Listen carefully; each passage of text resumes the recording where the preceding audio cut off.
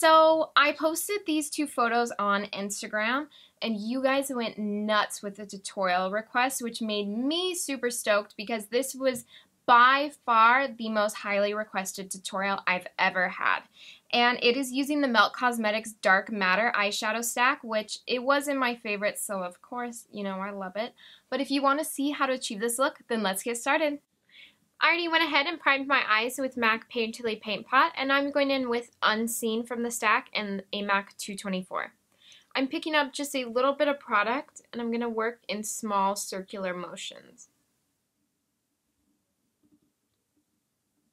I'm going to be starting at the outer corner and working my way inwards. And you can carry this however high up you want to. Wiping off that brush really well, I'm taking Blur from the stack, and it is probably my favorite color because it's like an eraser shade. And so I'm just going to be going on the kind of area where we had Unseen.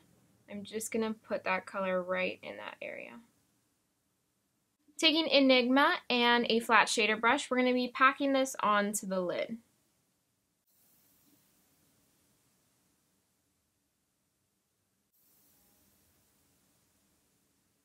We want that transition between the lid color and the crease to really flow nicely, so I'm taking a bit of a more precision blending brush. This is the M139 from Morphe brushes, and taking that Enigma color again, we're just going to use small circular motions to blend this into our crease. It's going to make that look a lot better and kind of flow better as a look.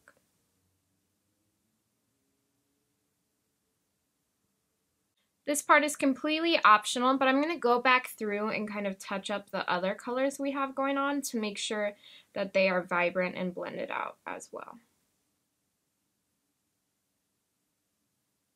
Okay, so now I'm going to be winging out my eyeliner. And just go ahead and use whatever liner you are most comfortable with. It's all personal preference. I'm using the Cosmetics Scribble Calligraphy Liquid Liner.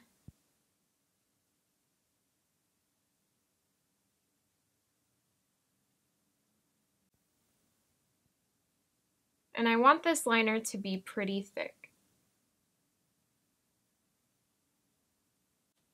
I'm going in with the Ardency and Monster Eye Kohl. This is my favorite pencil eyeliner. I'm going to be lining my upper lash line to kind of really ground this look. And I'm going to look crazy, but that's totally okay.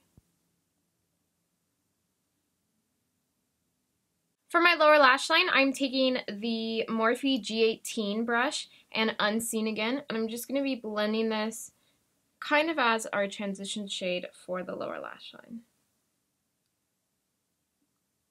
I'm taking that same eye kohl and I'm going to be running this along my lower lash line and carrying it down just a bit.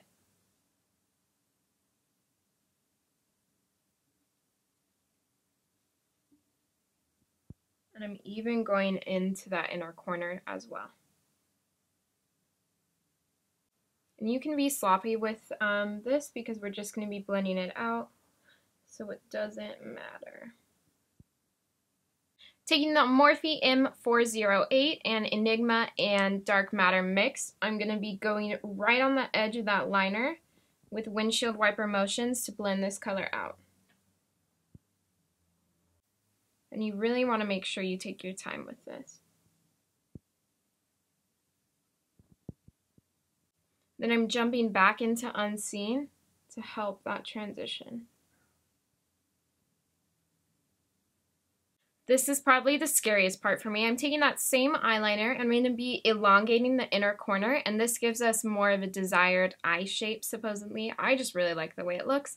It gives us more of that cat eye, almond shaped eye. And so it's okay if you totally mess up. I mess up all the time when I'm doing this. I'm just going to try my best to extend it and make it look as natural as possible.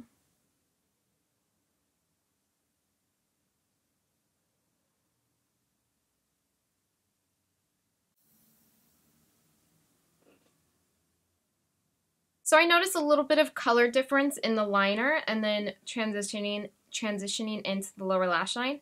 So I'm taking a angled brush and dark matter, and I'm going to help that transition easier by just brushing it along that area. I'm going to be applying some mascara and lashes. The lashes I am using are Annabelle from Flutter Lashes Inc. And I think they're great because they have that wing shape, which is really going to complement this whole liner situation we have going on. Alright guys, so here's the finished eye look. And let's move on to the rest of the face. I already went ahead and contoured, and I'm going to be doing my favorite highlight combo at the moment. I'm going to be starting out with the Becca Shimmering Skin Perfector in Moonstone. I'm just put a little bit on the back of my hand, and with my ring finger, I'm going to place this on top of my cheekbones.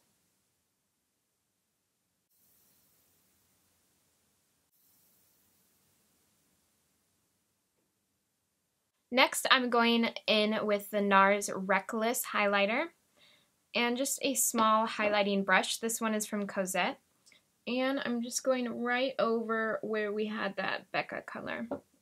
And this combo is literally life-changing.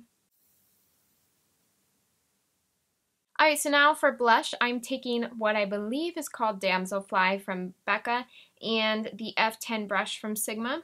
I'm just going to be applying that in between the contour and highlight. And my face is already red because it's really hot in here. Moving on to lips, I'm taking the Makeup Forever Aqua Lip in the color 14C. I'm going to be lining my lips and then kind of fading that in on the corners to give more of a dimension.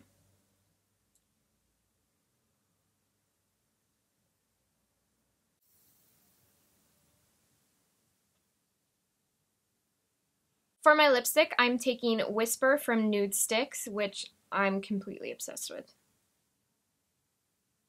We're just going right over that liner. I'm going to be setting all this makeup and all this hard work with a setting spray. I'm using the Makeup Forever Mist and Fix. Okay guys, so here's the finished look. Thank you to everyone that requested this for a tutorial. I had so much fun filming it, and I'm going to start trying out a few different backdrops, so I want to know your thoughts on that in the comment section down below. And if you want any more tutorials with the melt stacks, go ahead and let me know down there too, and I will see you guys next time. Bye! Moving on